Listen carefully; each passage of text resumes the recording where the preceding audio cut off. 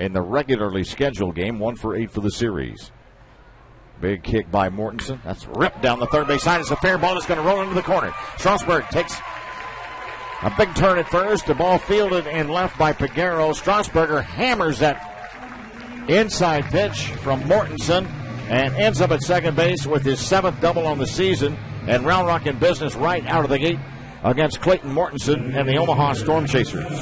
Strausborger jumps on that ball, smoked that ball down the left field line. Giovitello wasn't even close to it, and you knew once it got down in that corner it was going to rattle around. There might have been a chance for 3, but left fielder did a nice job to get it in.